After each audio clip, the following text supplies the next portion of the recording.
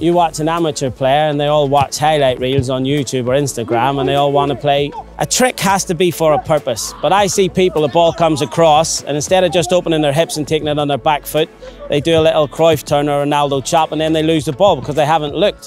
Whereas if you just take a touch and you can see, you can go back, protect it and play. So decision making, scanning are massive, massive. And then the right times to use footwork. When to drive, when to pass, when to dribble. Because you shouldn't stop dribbling if that's what you're good at.